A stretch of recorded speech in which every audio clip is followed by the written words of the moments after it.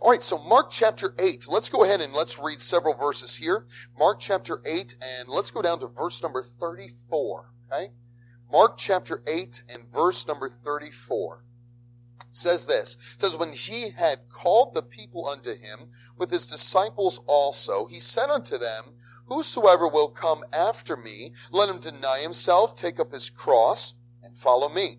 For whosoever will save his life shall lose it. But whosoever will lose his life for my sake and the gospel's, the same shall save it. For what shall it profit a man if he gain the whole world and lose his own soul? Or what shall a man give in exchange for his soul?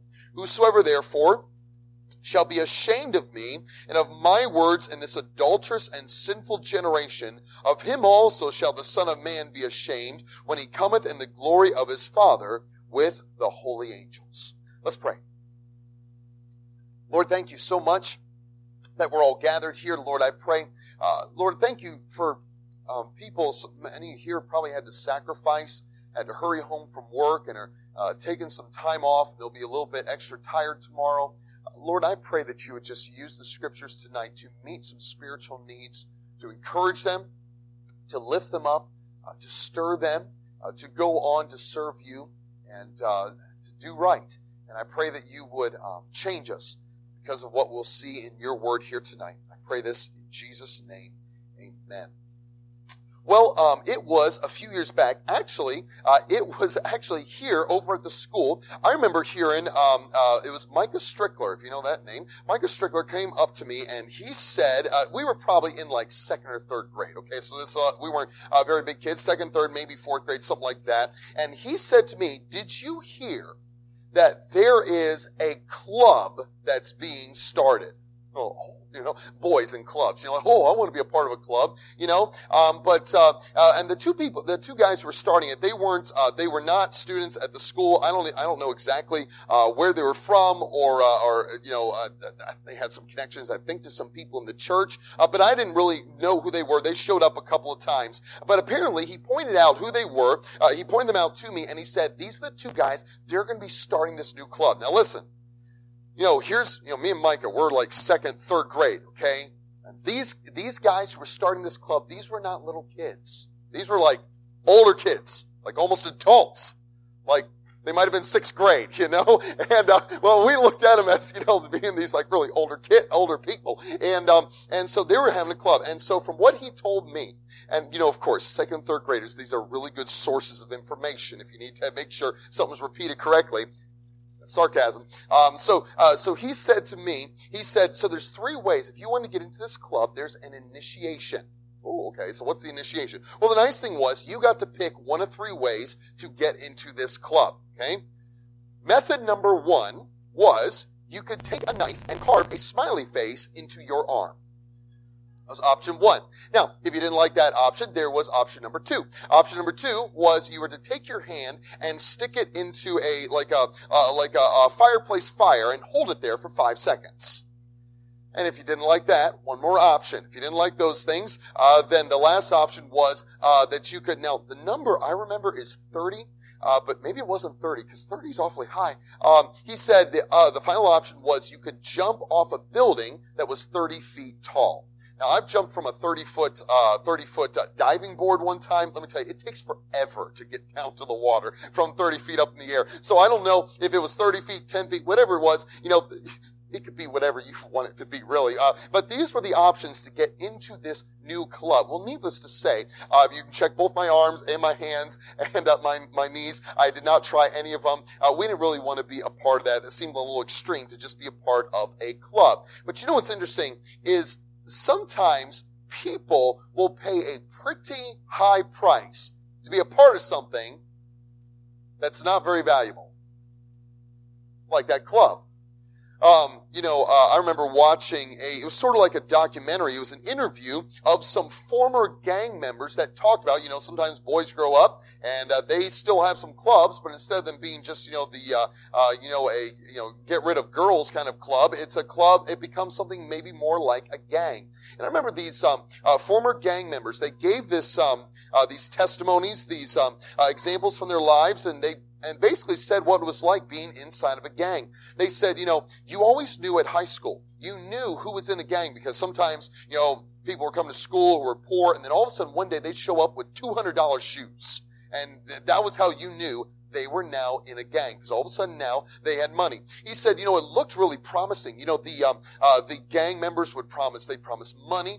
They'd promise immorality. They'd promise cars. They'd promise drugs. They'd promise family.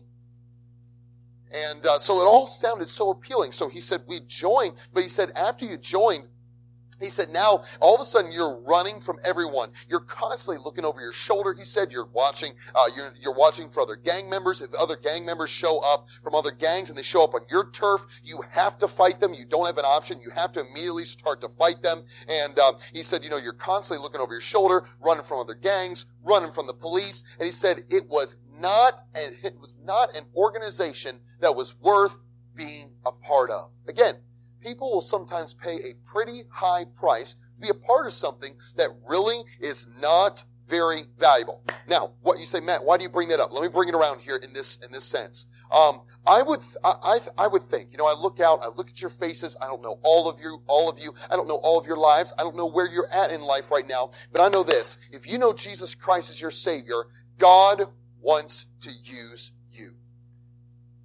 Say, Brother Matt, you don't know my age. You're right. God still wants to use you. Your age God did not adjust his scriptures based on your age. God has a plan for every single one of us. And God really wants to use you. But can I say this? If you're going to be used of God, if you want to see God do some neat things with you, can I put it this way? He has some high demands. But on the flip side of that, the encouraging part is that even though he has high demands, he has incredibly high rewards. And so he says, if you want to be used by me, if you want to see me use you in some special ways, he says, you need to be my disciple. Look, if you would, at verse number 34. I like how it says here in verse 34, Mark says that when Jesus had called the people unto him with his disciples also. I really like how Mark, under inspiration of the Holy Spirit, splits and says there was the people and then there was the disciples. In other words, there were the ones who were committed to Christ, even though they weren't perfect, far from perfect. Even though they weren't perfect, there were the disciples and then there was the crowd.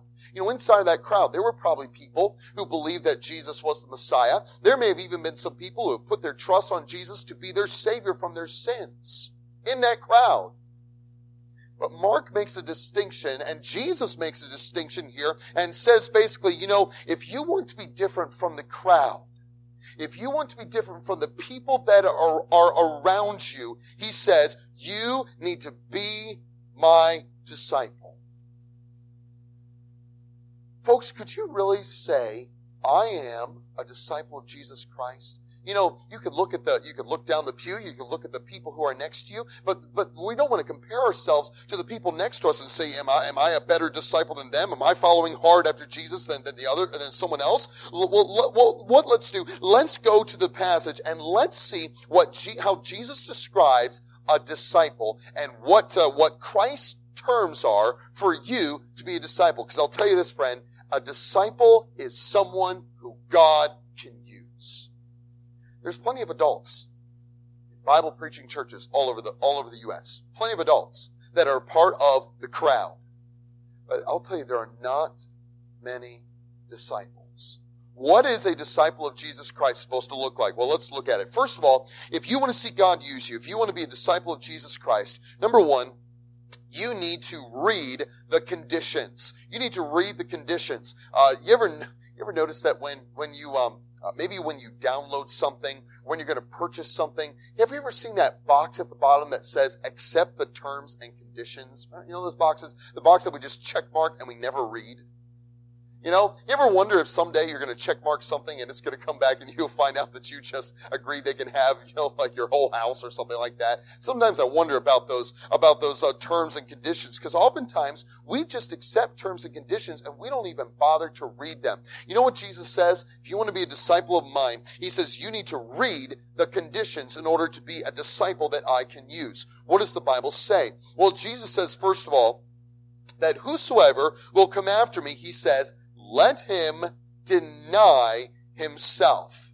So, condition number 1, Jesus says, you have got to deny yourself. Now, maybe someone sits out there and says, oh, but Brother Matt, I cannot deny who I am as a person. Okay? That is not what this passage is talking about at all, okay? What does the word deny mean? It's real simple. The word here, deny, Jesus says deny yourself. The word deny is a simple Greek word that means, I'm serious about this, it just means to say no. It's not deep. It's just a simple word that means to say no. So in other words, Jesus says, if you want to be a disciple of mine, you have got to teach yourself to say no to certain things.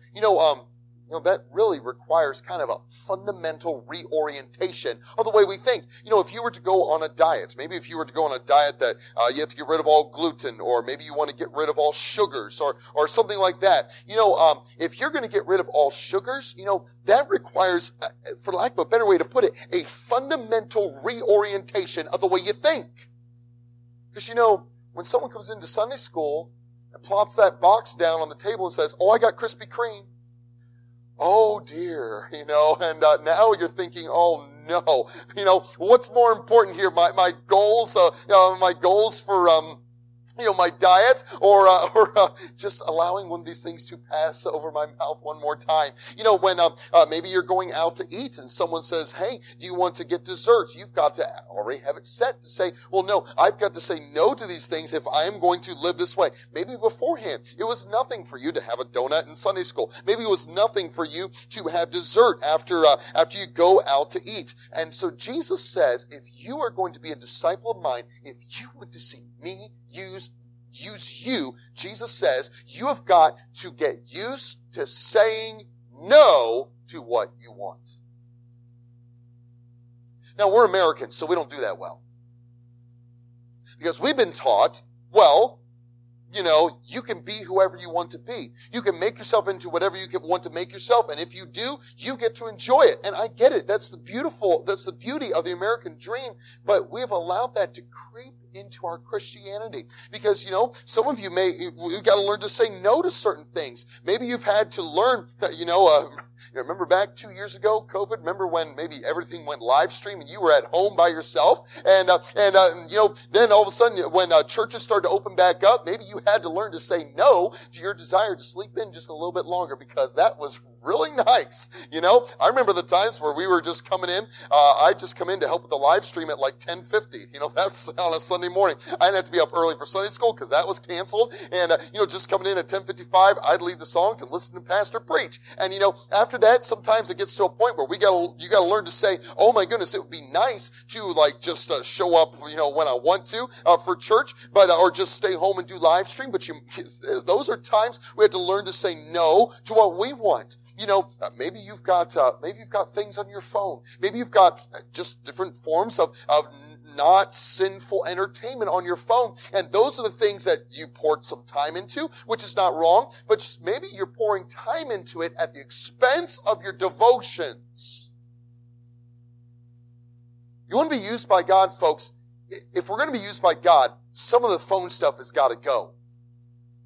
And it cannot take the place of our Bibles. It cannot take the place of our Bibles. Maybe it comes down to, maybe it's coming down to, missions conference, and the missions conference is coming up, and so you think, well, and so maybe you've got a decision you want to make on, maybe there's like an item you want to buy yourself, but you realize, oh my goodness, no, God wants me to be giving at the missions conference. And so sometimes we got to learn to say no to certain things that we want so that we can follow hard after Jesus Christ. Jesus says, if you're going to be my disciple, you're going to have to learn to say no to certain things. What else? Well, he says in verse number 34, that not only will you have to deny yourself, he says, then you will have to take up your cross.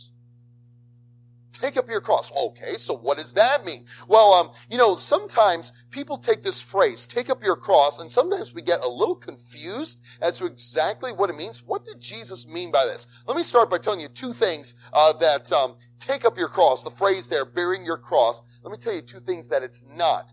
One thing it's not is it's not talking about physical punishment. Some people think that that the way they can bear their cross, Jesus says, take up your cross, that the way that they can do that is there are people who will, they might crawl on their knees to church. They might take a whip and whip themselves. They may actually, if you go to the Philippines, these things happen. And there's actually, even over Easter, there are some people who will have themselves nailed to crosses to celebrate Easter because they believe that that is them taking up their cross to follow Jesus. Okay, that is not what Jesus is referring to here. Can I tell you something else that it's not referring to here? When Jesus says you need to take up your cross, you need to bear your cross, you know something else Jesus is not talking about? He's not talking about having a disease or a sickness. What do you mean, Matt? Like this. Sometimes maybe you have some kind of a disease, maybe you have some kind of a handicap. You say, well, Matt, this is just my cross to bear. Folks, just so that you know, taking up your cross and bearing your cross is a choice. Pretty sure none of us picked a handicap or picked a disease for ourselves. Those are the things that God has just allowed to happen to us. But bearing your cross, it is a choice that either you are going to do it or you're not going to do it. It's not something that just kind of gets plopped on your plate. What does Jesus mean when he says that you need to bear or take up your cross? Well, there's a couple aspects to it, but here's the one that I think that has helped me the most. One of the aspects of this is the idea that you take, that when someone was going to be executed, when someone was going to be crucified by the Romans, of course, they were commanded to carry their own cross out of town. And so that as this criminal would walk down the streets, the people would see this criminal, probably someone they knew, and see him walking down the streets underneath this cross. And you know what it was a picture of? The Romans had the criminals carry their own crosses to their place of execution, because what it was now a picture for the whole community, a picture of submission. Here's this criminal who has run rampant and done whatever he wanted to do, and now he has been forced into submission to the Roman government, and the cross that was on his back as he carried it outside the city was the symbol that he was now in submission to the Roman government. You know what? When Jesus says, take up your cross, you want to be a disciple of mine, you want to be used by me, Jesus says, you've got to be willing to submit to me in everything, no matter how small it is. Usually we don't mind submitting certain things. We don't mind surrendering certain things to God, but we keep a little box set aside and say, God, this is my box, and I've got certain things in it. God, you can have this whole pile of stuff over here. Just don't mess with my box. Folks, if you want God to use you, God has to have the box too. God has to have everything in it. Or, well, you just can stay a part of the crowd. If you want God to use you, you can deny yourself and then bear your cross, full submission to whatever God wants from your life. Then he says finally, in verse 34, he says not only deny yourself and take up your cross, but then he says you need to follow me. And the tense, the present tense that the Greek is there on that verb follow me, it has the idea of keep on following me. Day after day after day, you have got to be following after me. And this phrase, follow me, it has the idea, if there's a word that I could use that help us kind of, what does it mean to follow Jesus? How do I walk in the steps of Jesus? How do I pursue after Jesus? As I was reading this phrase, follow me, it has the idea, the concept of loyalty to it. In other words, Jesus is saying that your loyalty above everything else has to be to me. Oh, we say, well, sure, yes. God's number one. Yeah, he often is until you read Luke 14:26, which says, Jesus said, if any man come to me, same kind of concept of following after me. He says, if any man come to me and hate not his father, his mother, his wife, his children, his brothers, his sisters, yea, and his own life also, he cannot be my disciple. Whoa, no, is Jesus, let's ask this first, is Jesus teaching us to hate other people? No, absolutely not, because that would be a violation of the law. What is Jesus saying here? One of the things I think what Jesus is trying to communicate here is the idea that if you are going to be loyal to Jesus, if you're going to be loyal to him in the way that a disciple ought to, we put it this way, people are going to could even think that you hate your family. Like this. The United States isn't the only country on the planet. You know that, right?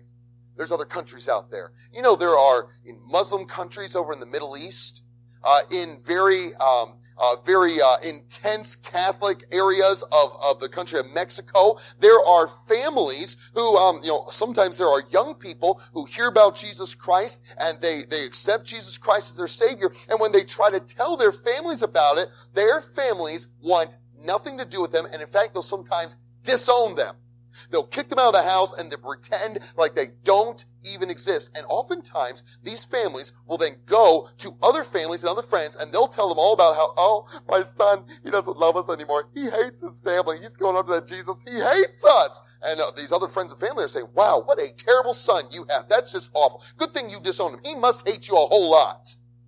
Does the son hate his family? No, of course not. But what the world has done is it has mistaken the loyalty to Jesus Christ for hatred. When the son, these people, they don't hate their family. They just love Jesus first. Does he get all of your loyalty? Does he come before family? Friends, can I tell you a worldly phrase that it is all over the place. It's definitely, I've heard in the workplace, and it's gotten into the church, it's gotten into Christians, and it really is a worldly philosophy, and it really needs to go from the church, okay? Can I tell you this worldly philosophy? You ready for it? Family's everything. Family's everything. Friend, if you know Jesus Christ as your Savior, can I tell you something? Family is not everything. God is everything.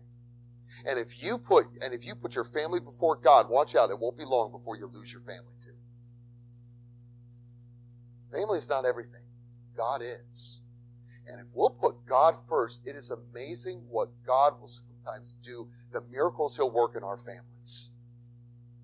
Jesus says, you want to be my disciple? You want to see me use you? He says, you've got to be loyal to me, even if your family doesn't understand. I remember my dad would tell about when he got saved and, just how his mom just didn't understand it. She just thought, oh, you'll get over it. Well, he's, I don't know. How old is he? Is he 64, 65? He ain't over it yet. Okay? So he's still doing okay. And people think that, well, you must hate your family. Well, no, if you're going to see Jesus use you, he gets first priority in everything, even in the realm of our families. Sometimes we say, well, I want Jesus to use me, but we prioritize and we idolize our families and family activities and family events over things that will please God. And folks, that is so really anti-discipleship, for Jesus says you've got to follow after me. Those are his conditions. Now, I want you to see this. I want you to see here in the rest of the passage, I want you to see the risks of, maybe you're here and you're saying, you know what, Matt, I really don't need another preacher coming to me and telling me, shoving down my throat that I need to do more for Jesus Christ. I really don't need any more of that. Hey, let me show you what Jesus says are the risks if you're going to say that. Look at what he says. Verse number 35, Jesus says that whosoever will save his life shall lose it. Whosoever will save his life shall lose it. That word save is an interesting word. It's a word that means to preserve, to try to, almost like the idea of try to wrap it up and protect it from anything ever hurting it. He says anyone who tries to preserve their life, and the idea is, it's not really talking about salvation here. We're talking about discipleship here. So it's not really talking about like you getting saved, you asking Jesus to be your Savior. It's the idea God says that if you try to preserve your life, like you find that perfect American dream, that perfect American life, where you've got a decent job, where you've got a wife and this many kids, and you've got your house, and you've got your 401k building up, and you've got your retirement, you've got everything laid out just the way you want it. Oftentimes, when we will say, well, I have got to preserve that special thing of life. Let me tell you, security is a wonderful thing. To know that your investments are doing okay, to know that your retirement is there, to know that you have your wife, your children, that you are set for the future. But you know what Jesus is saying here is that if all your focus is just trying to preserve that life the way you want it, just in the way you want it, and you try to preserve that up, and you work at doing that, Jesus says you are going to end up losing it. Whoa. He says you will end up losing it. You know, we oftentimes spend so much time, so much effort, so much energy, and we just give ourselves to work, to sports, to friends, to dating, to hobbies, until, and not that any of those things are bad, but we give ourselves to these things until there's no time for church, for witnessing, for visitation, for Bible study, for personal devotions, for family devotions. See, the problem is there's nothing wrong with work, sports, friends, dating, and hobbies. The problem is that we get those things and we just are like, this is the perfect American life, and we try to, as Jesus said, save it. We try to preserve it and have it just the way it's supposed to look like. Folks, if this life was all we were getting, that would make total sense. But you do know, as Philippians says, your citizenship is not here on this earth. The Bible says our citizenship is in heaven. It is there. And so why do we live so enthusiastically for what is on earth when what we should really be doing is living for the things that are above? Verse number 36. He says, verse number 36, what shall it profit? You've probably seen this verse before. What shall it profit a man? There's a good money word, profit. What shall it profit a man if he gained the whole world and lose his own soul? Or he says, what shall a man give in exchange for his soul? In other words, what Jesus is saying here, again, now, I think this is a decent verse to show unsaved, lost people, to show them the value of getting saved. But again, this passage, this verse is in the context of discipleship. And I wonder if Jesus is not saying, if he's saying, you know, what good is it? What kind of profit is it if you got to accumulate the whole world and yet you lost the things that will last in eternity? Well, what's going to last in eternity? Souls of men. You know, again, we have plenty of time for hobbies. We often make plenty of time for the things that we enjoy. And then all of a sudden, something happens when, when like vacation Bible school time rolls around. And all of a sudden, Pastor, I am too busy. Pastor, I am just so sorry. I just don't know that I'm just not really able to do anything anymore.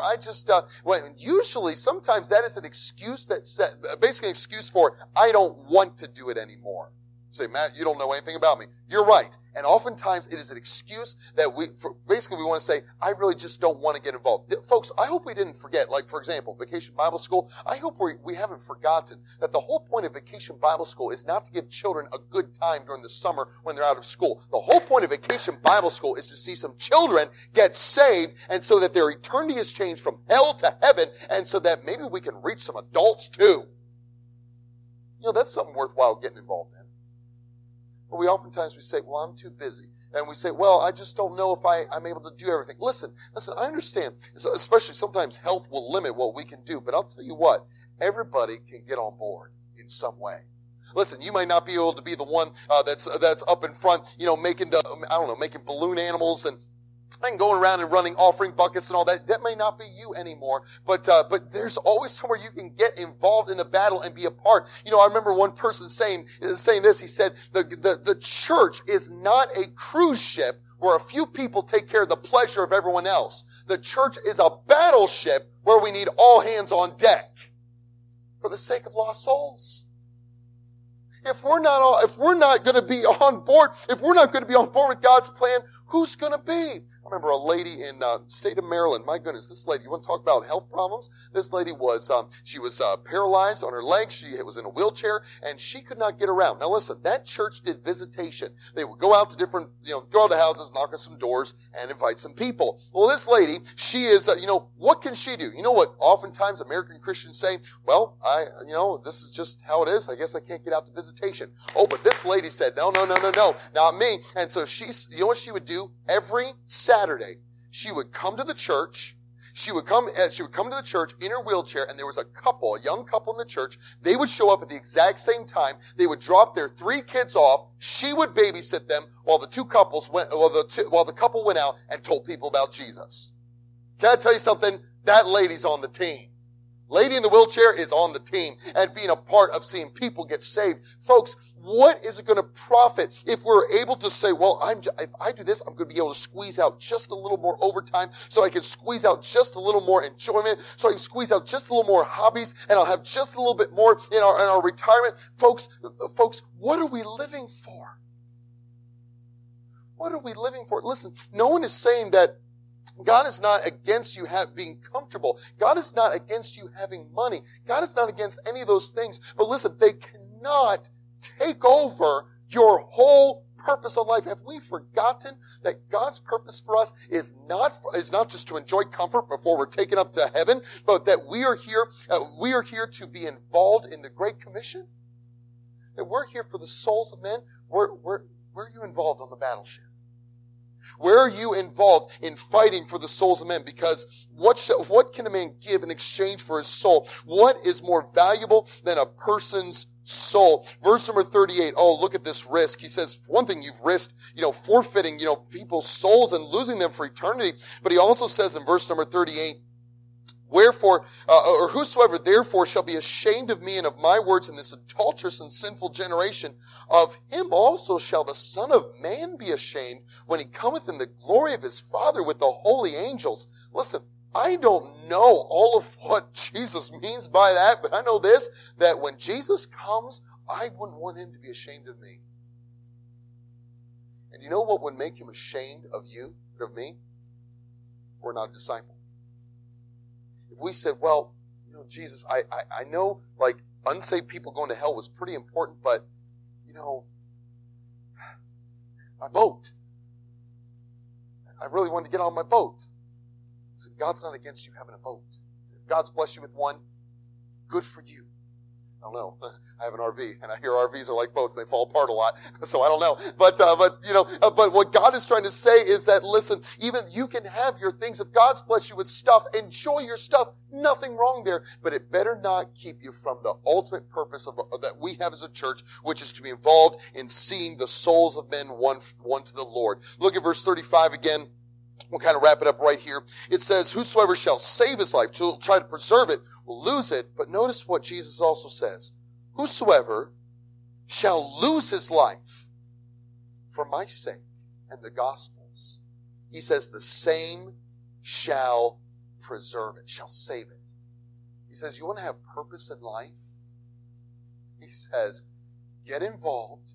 Get involved in being a disciple. Get involved in serving me with everything that you've got. He said, do it for my sake. Do it for the gospel's sake, for the sake of lost souls. And he says, get in it now because all these other things that will not last into eternity, souls will last in eternity. And he says, you want to preserve your life? It's not saying that you'll lose your salvation if you don't become a good disciple of Jesus Christ. But what he's saying is, you want to have some purpose in this life? He says, get involved in what will last past this life.